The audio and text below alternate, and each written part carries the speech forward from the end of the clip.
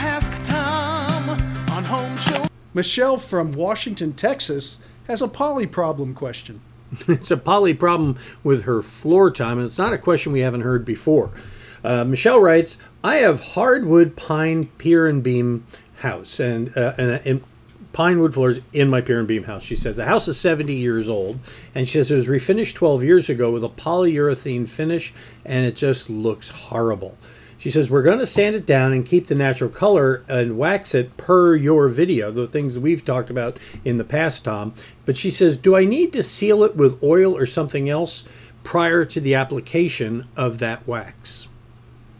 First off, it's not an oil sealer, but it is a hardwood sealer, and it goes on very simple. Usually guys will get on their hands and knees and start spreading it down with rags and just wiping it in and giving a nice uniform kind of a wet look to it.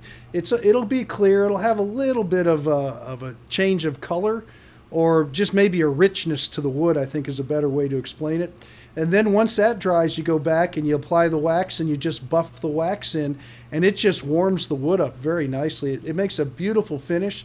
It's a little bit of maintenance to it. You have to buff it up once in a while, but it will last longer. The floor will lay flatter because of the fact that the top and the bottom will expand and contract evenly, so you don't get it cupping like you do with a urethane. A urethane will scratch. You'll have problems with it where it'll discolor in places, and it makes the wood cup because it doesn't breathe properly. Now, the beauty of the wax is if you have a spot that you ruined it, let's say you had a plant that you overwatered and it turned it all black, you can refinish that area. You can use a little oxalic acid, get the blackness out of the wood, get the wood back to its original look. It won't be perfect, but it'll blend nicely. Then they'll go ahead and put the sealer on, and then they just buff up the whole floor around the area so it blends. With the urethane, you have to lap the entire surface from room to room to room, or you'll see a change right where you stop. So it's really hard to fix if you have a problem. I love the wax. When I was in the building business, I would not do a urethane floor on a traditional wood floor. I refused to do it for the clients. One time the client said, I'm sorry, I'm going to have my own guy do it. He did it. The client was nice enough to call me back 6 months later and said, Tom, you were right. All the wood cupped. And I said, I'm sorry. And that was the last time I ever talked to him. I didn't fix it. He had to get somebody else to fix it. It's because it's trapping the moisture and not letting it breathe front to the top. We're in Houston or Washington, Texas, which is, it's hot. Down by Victoria, I think, yeah. Yeah, it's Gulf Coast. I drive by it back and forth as I go back and forth to Brownsville to Houston all the time. And you're going to get moisture problems because of the humidity. So it's not in Arizona or Nevada, nor would I want to be there. I like being down on the Gulf Coast, so this is my area of the world I've chosen. But the floors, they have to be treated differently. Things are treated differently in different parts of the country, and that's just the way it is.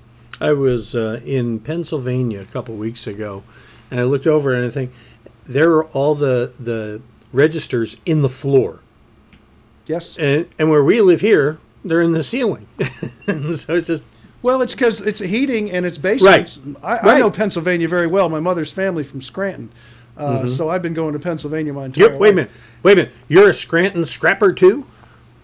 I am. Well, we actually came from Carbondale, which is outside of Scranton. But okay. Scranton was the big town you fly into. That's where the Holiday Inn is.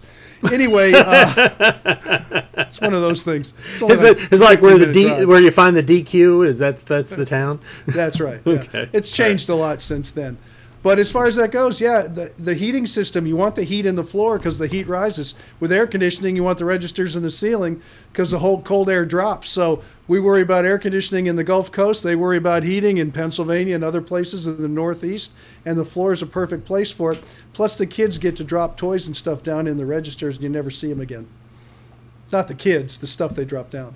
The opinions of Tom Tunner do not necessarily reflect the management. Yes. Okay. But if you'd like to ask Tom his opinion, we'd love to answer your question. Go ahead and visit HomeShowRadio.com. Click on that Ask Tom button over there. Fill out a form or send us a video, and Tom will answer your question in a video that we will post to our Facebook page, our YouTube channel, or even right there on HomeShowRadio.com. We post a new one every day, year-round.